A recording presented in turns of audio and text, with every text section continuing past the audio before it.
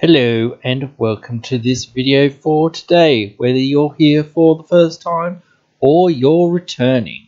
Hope you will enjoy.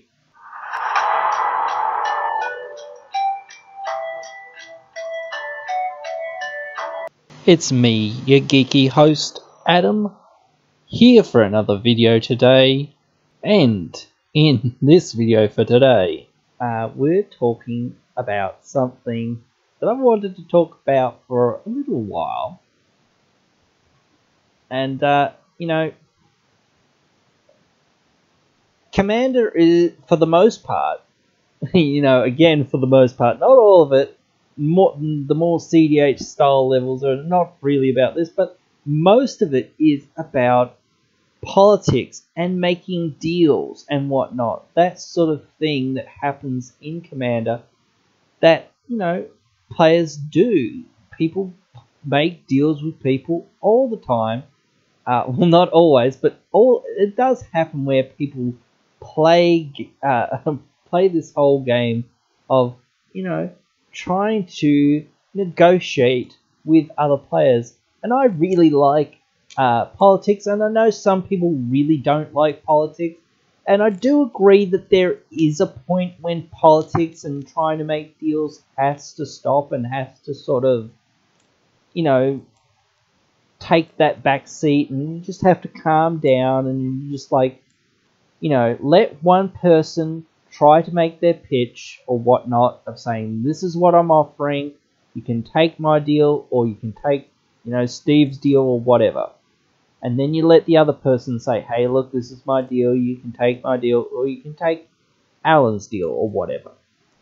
You've got to have that somewhat discourse. You can't always,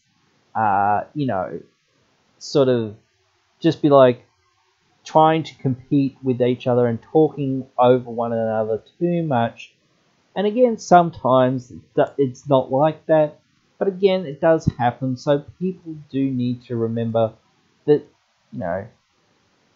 there are, if it's at your own house or whatnot, or if it's online, there's only those couple of people in the sort of chatter or whatever.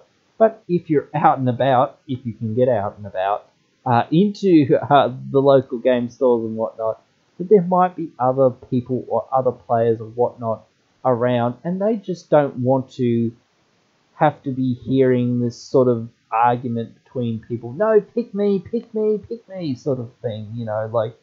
They'll understand it to a degree, but again, it can get too much, and again, you've got to come to a point where, you finish negotiating or whatnot, or somebody's made their decision to do what they're going to do. You can't, make somebody change their mind too much. You've got to just go, okay, alright, they've made up their mind.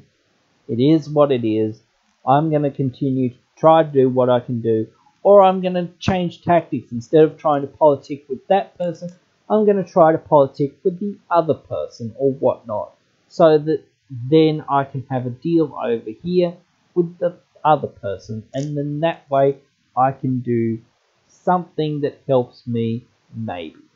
And again, people have to realize that, politics and deals need to end. And the way that people politic things sometimes is a little bit too much. Leave me alone for 5 turns, whatnot. Things like that.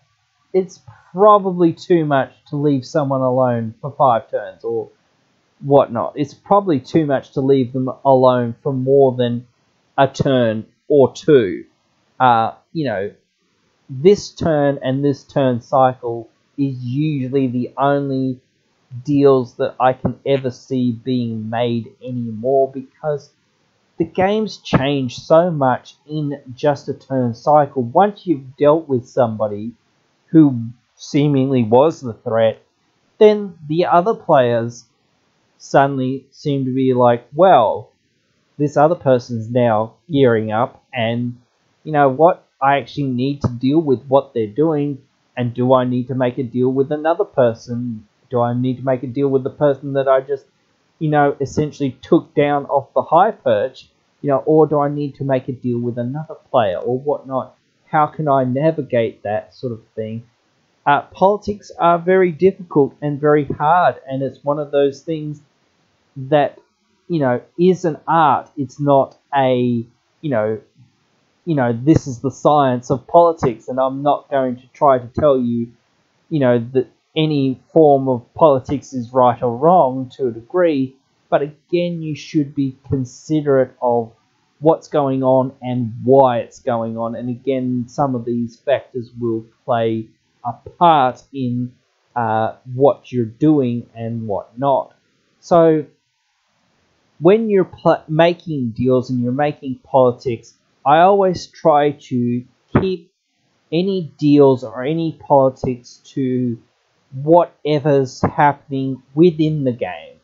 Again, essentially, if you offer anybody anything that's outside of the game, even in Commander, I think it's sort of one of those things, well, it's really starting to become more bribery sort of thing. If somebody says, buy me a Coke, maybe that's not that bad. It's a very small thing. But again, essentially, you're buying somebody's favor or whatnot sort of thing in the game with something that's outside the game. So I always try to limit what's being bartered and what's being offered and whatnot to what's in the game, what's on the field, or what's in your hand, sort of that sort of stuff.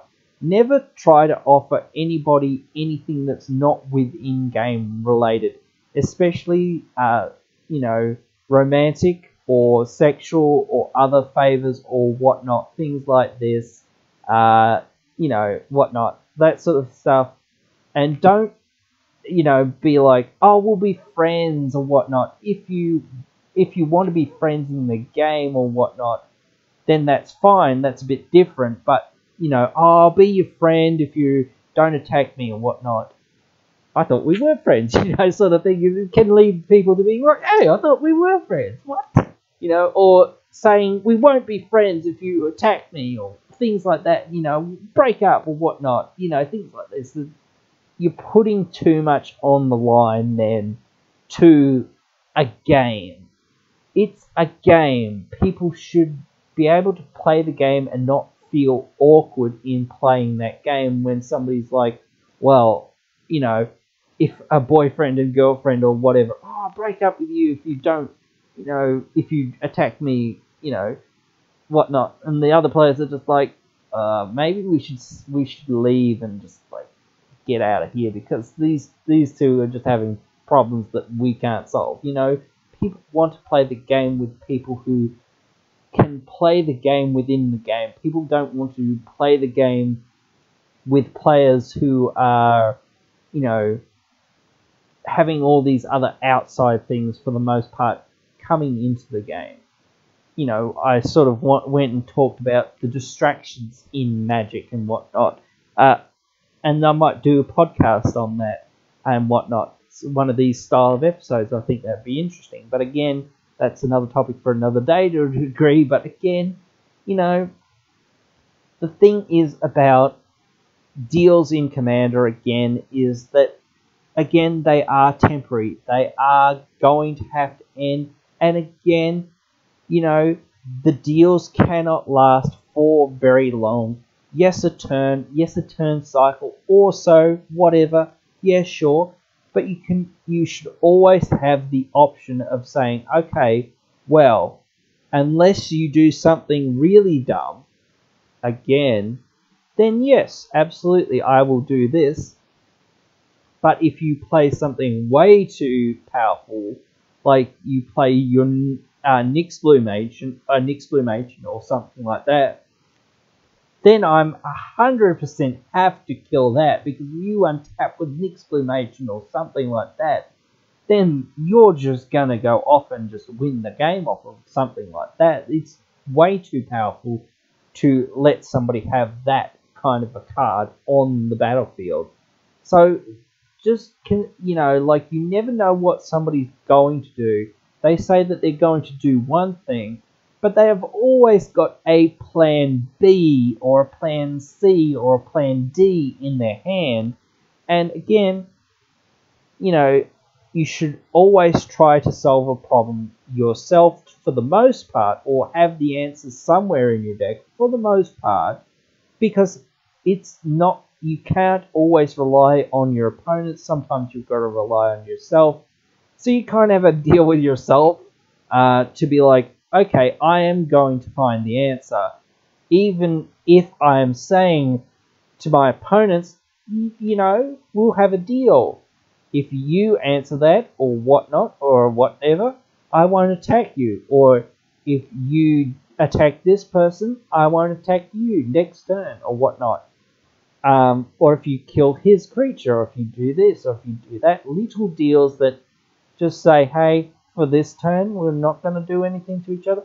I have the monarchy right now. You know what? I'll let you attack me with a small creature, and I won't block it, and you can get the monarchy off me, or whatnot. Things like that. And then next turn, I'll attack you with a small creature, and I will get the monarchy back, and we'll keep trading it like that. We'll just keep hitting each other with very small creatures. We won't hit each other for much. We'll just let each other hit each other to get the monarchy back and forth between us. You know, things like that. That's one of the best things about the monarchy, because you can make a deal over it. It's one of the best deal-making things in the game. You know, resources, cards, removal, other things like that are usually pretty good deals. Like evasion on creatures is sometimes a good deal. If you go to attack and you attack that player, I will make your creature unblockable. Or if you go to attack that player, I will give your creature double strike, or I will give your creature menace. Or when you play a creature, I can give your creature haste if you attack another player. Things like that. Those sorts of things can persuade people to be like, okay, we'll have a deal for now. You know, and again, you know, just for those few turns, if you start saying, oh, well, just be nice to me, and, you know, I'm just here to chill, and we're just here to have fun and whatnot. Again, at some point, you've got to, you know, like, again, it depends what's in your hand, always, because you're always trying to get the mana and cards and whatnot that you actually need to actually execute whatever you're doing. So if you want to slow roll it, you want to kind of get there at a slower point, just sort of make sure you're not too big of a threat until you can actually go, you know what, I have the other thing that's in my hand that goes with this really well, and that will basically, you know, win me the game. I have Avenger of Zendikar and Craterhoof Behemoth or something, whatever. I have those two cards in hand, or I have a good way of playing something that basically says, I've got a heck of a lot of damage on the field. You know, I've got a Traxxas or whatever. Oh, not a Traxxas. I've got Elish Norn or whatever. I've got, you know, Endray's Forerunners, or I've got an Overrun effect or something like that. Just those sorts of things where you can go, haha, I can play these two things almost together at the same time, and that will mean that I can do a lot more and make a huge impact and get way ahead really quickly, really fast, and therefore I will, you know, be dominating the board and or be able to, you know, feasibly win from doing these things in such quick succession, and no one will really see that sort of coming for the most part. And maybe at this point in the game, since they've used a fair amount of their resources, they won't be able to, you know, answer what I'm doing. So, you know, deals always set you up for playing the game, you know, deciding which way you want to go or whatnot. You know, again, it depends what you're playing. You could be playing Aristocrats, and you just don't have your sack outlet, or you don't have your, you know, Zulaport Cutthroat or whatever, your draining effect, things like that. You're just sitting there with a whole bunch of these random 0-1s and 1-1s and 2-2s and things like this that just sort of are sitting there and not really doing anything. But then you suddenly find a free sacrifice outlet. Well, you might just sit there and go, well, I don't have the other piece, I don't have the Zulaport Cutthroat or whatever, or the other way around, doesn't really matter. But again, you don't have the other piece. You know, you have all these things, so you're just going to say, hey, you know what? I'm going to add a few more other creatures to my board. I'm just going to seem like I'm still not really doing anything. You know, I'm not going to present myself as a threat till I have enough creatures on board to sort of go, okay, if I play these two things together and then I sacrifice everything, then at this point in the game, because people's life totals are a lot lower than what they were at the beginning of the game, it will probably win me the game.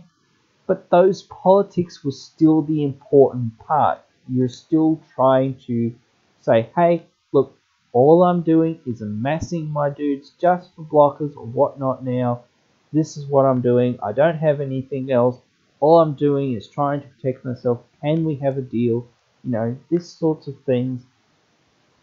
You need to make sure that what you are doing, though, isn't too threatening. And you do need to realize that people, you know, may still hit you. They may still do stuff to you sometimes because, you know, they can and because they might need to. Again, if you, again, I sort of said the Monarch is one of the best ones. But, you know, somebody can say, well, I've still got to hit you, or I've still got to take your life total down, or I've still got to mill your cards, or I've still got to do stuff to you. Even if you're not the main threat, you're still in the game, and I can't just sit here and, like, kill everyone. So I still need to do something that progresses the game forward in some more meaningful way so that I can eventually win the game.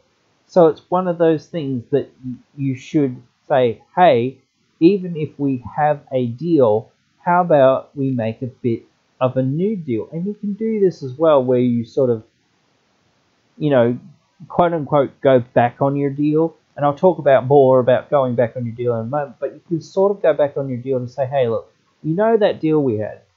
You know, I have this card, you know, that does this thing. And basically what it means is that if, you know, I hit you, that I will get a benefit, but it also helps you if you hit me. So, you know, the Monarch is the best one, but Edric is another effect that's like this. There are a couple of other effects that are like this. Treasures and whatnot, there are some treasures and whatnot, or things that give treasures. The big artifact that you know, comes down and makes 3 mana and draws you 3 cards. The 6 mana one, I can't remember. Coveted Jewel or whatever it's called. You know, that one can be a great one. Other cards like Humble Defector and things like this. So you can say, hey, look, I have Humble Defector, or I have this, or I have Coveted Jewel, or whatever. So I will give it to you, or I have Edric or whatever. But the best thing for me to do is to hit you as well. But again, I'm still only going to hit you with something small. It's a change to the deal we had, but, you know, for the most part, we're just going to be mutually exclusive or whatnot. We're not going to be adversarial. We're still, the main focus is this other player, or, you know, if that other player suddenly isn't a threat, maybe the other player is, or maybe you know, you've become a threat to the person you've had a deal with, and now they've got to go, well, you know what, maybe I won't take that deal, even if it's advantageous. I might just be like, well, I will take it just for now, because I will get something out of it, but then after that, you know what, you're the main threat, so, you know what, I've got to actually start doing something against you. So, sorry, again, now that you're the main threat over here, that you've given me this sort of deal, I've got to go back on it, because, you know, either I've got to, or I've got to just say, well, I guess I'm getting second, or whatnot, and be happy with that, or I've actually got to turn around and say, well, you know what, I actually want to try to win this game, so, you know what, I'm just not going to adhere to that deal. Again, so adhering to deals and not adhering to deals and breaking deals or whatnot is a big thing, and I know some people make breaking deals like a big thing, and it is a big bit of a thing as well, but the thing is, people should realize that deals are going to fall through for the most part, because they always do. There's always something else that changes in the game. The game always evolves, and there's always another threat at the table that you've got to try to deal with until it's you, and then you're on top of the mountain, and then everyone's trying to punch you down. So it's one of those things where you've always got to keep your head on a swivel, and you've always got to keep your options open. You just can never sort of say, oh, well, I'll never make a deal with this person or that person or whatnot.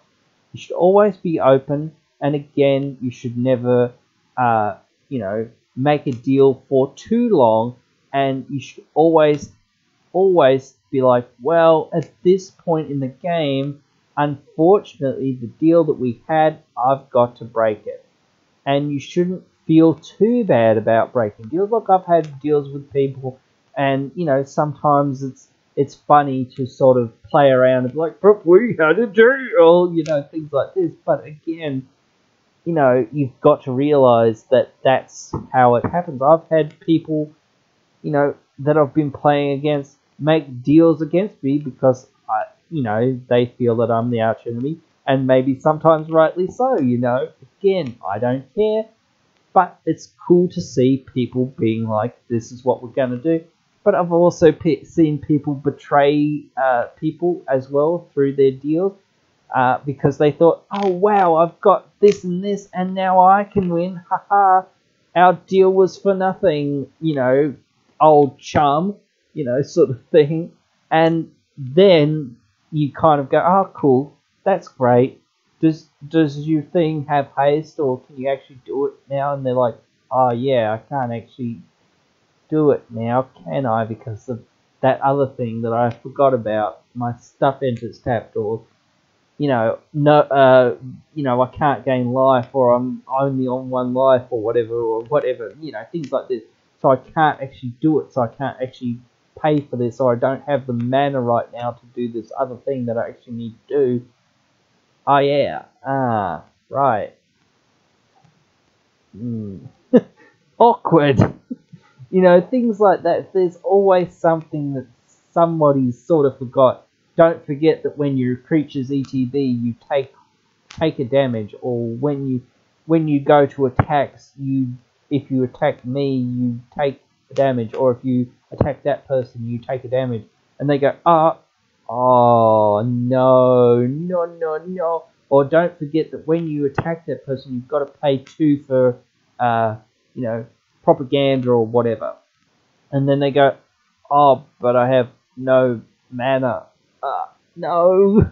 Oh no.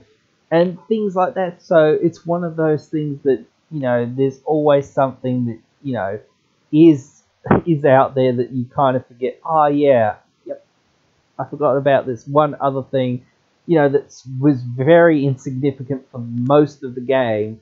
And yes, I forgot about that. Or, things like this happen all the time. And it's very hard to sort of go back to being like, well, we still have a deal, right? But, I just tried to kill you, but we still have a deal, But, again, you can obviously, when somebody Sammy breaks their deal with somebody, that can be your opportunity to try to be like, hey, you know what? You guys have had a deal against me for a while, and he just tried to break the deal. You know what? Instead of killing you right now, for this turn, I'm just going to try to kill him because he's a dirty, rotten deal breaker or whatnot, things like that. If you want to try to kill me, you can. But for the most part, if you don't kill me the next turn, you're definitely dead. Things like that. You can be just like, hey, look, this is a little deal that I'm offering you, just for funsies and whatnot. Things like that. You can throw those things out there, or you can just, again, some decks are very much political decks. Some decks are meant to be, this is a politics deck, or this is a group, sort of deck where it's all about the group. It's all about, politics with people, or group hug, or sort of, political control sort of decks, where, I'm giving you things, or giving you options, or making you do things in such a way, or, sort of being group huggish in such a way that, benefits everyone, but I'm not benefiting one person more than the others. But the one person that's, getting so far ahead of the others is just often the person that you've got to stop. And you've often got to stop the group hug player as well, because the thing is, they're the one funneling all the mana and all the cards to the person that is becoming the problem. So you need to get rid of the fact that this player who is at the top of the totem pole is getting all of the mana, is getting all of the cards, and is able to take, advantage of it much better than the other players, until the other players can sort of catch up or balance it out some other way, to being like, well, look, group hug player, you shouldn't actually be playing group hug on this person, or you shouldn't give this person anything more than what you're already giving them. You should be giving resources and other things to the players that are behind, so that those players can, start trying to deal with what this other person's playing. But that's not always the case, because usually those decks, once again, are more political control. They're making you do the work for the most part, and they don't really benefit you from, not really doing what they want you to do. So they're not going to give you something as much for nothing. Yes, you'll still get some stuff for nothing for the most part, but again, when you need something, they won't directly give it to you and whatnot for the most part. So again, there are decks that are quote-unquote donate decks, like Zedru, but usually those decks are donating things to you that you don't want. But there are donating decks like the 5-color Clothis, or whatever it is, that you can give it to an opponent and they choose a creature type, and the creatures of the chosen type get +3/+3 until end of turn. That's a very powerful card, and it can be a Voltron commander and whatnot. But again, in that deck, you give away things to people so that you, like Tangrath, so that you can, here's this creature, I will give it to you to attack this other player, or whatnot. So, or I will give you this artifact, or I'll give you a mana post-combat because you attacked this other person, or I'll give you this for in exchange doing what I want you to do. So there are those decks that are out there that do sort of donate things to people or whatnot. There are also the sort of donating decks, again, like I said, Zedru, that are more like giving you stuff that says, basically, you either can't play the game or you will lose the game very quickly. There's a new commander from the Commander Legends set. I know that's not that new anymore, but it's still fairly new. But again, that sort of, when it hits a player, you can donate something of yours to a player. So you just run all these things that you want to give away to people that aren't as beneficial to you, but sometimes will, slow your opponents down, or will actually help your opponents sometimes, in some cases, a little bit, to, sort of be able to shift around the focus of the game and be able to slow down the opponents that need to be slowed down and speed up the other opponents that, need to be sped up or whatnot. You can do all these sorts of different weird things that are a lot of fun. And again, that's all part of the political process. You'll say, hey, look, I'm going to attack this person. You've got the unblockable. You've got this ability to give my creature unblockable. If you give my creature an unblockable, so that I can actually hit this other person, especially in that deck, but I will hit them and I will give them this bad thing, but I will give you this mana rock or whatnot that I don't really need right now, so that you can, because you've missed several land drops or whatnot, so that you can actually catch up, things like that. So again, there's all these different decks that are out there, and all these different people that are out there, and people play politics in different ways. Again, in CDH it doesn't really happen that much.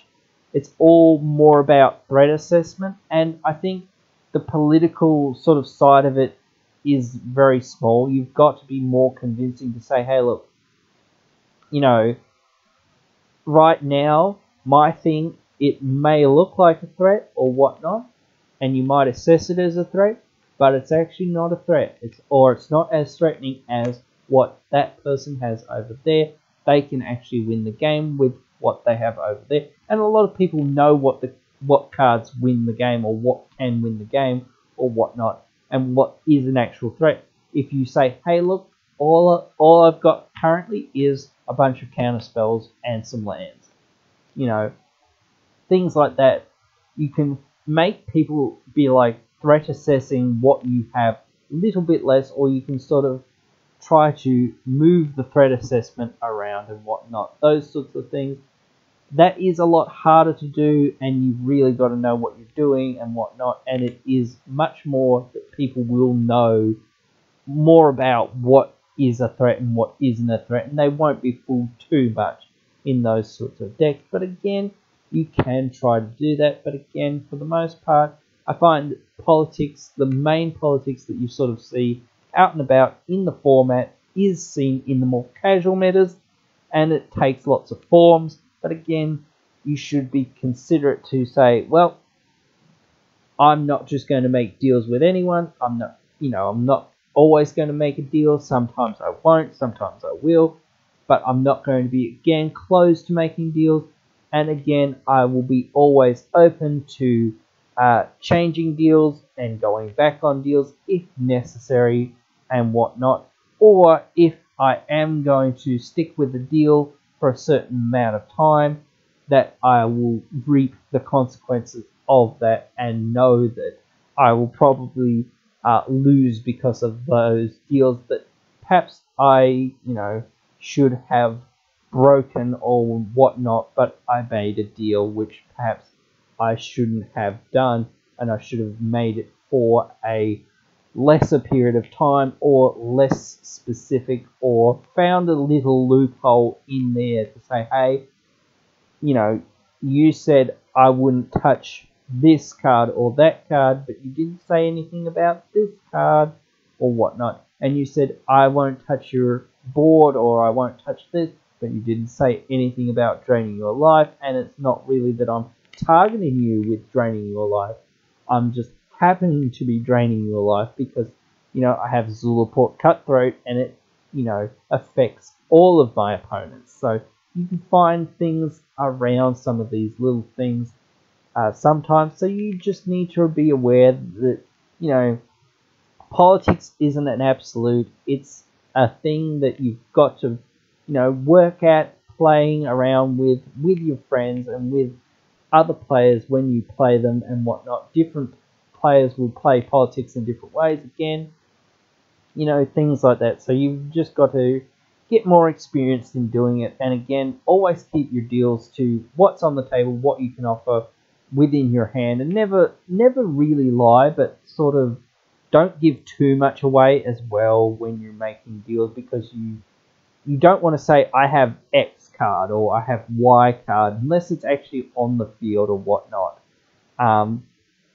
things like this, even like just trading creatures. Somebody sometimes has like Solemn Simulacrum on the battlefield and says, I really want to kill my Solemn. Will you block my Solemn so I can draw a card off of it? And you're just like, oh, okay, I'll block it.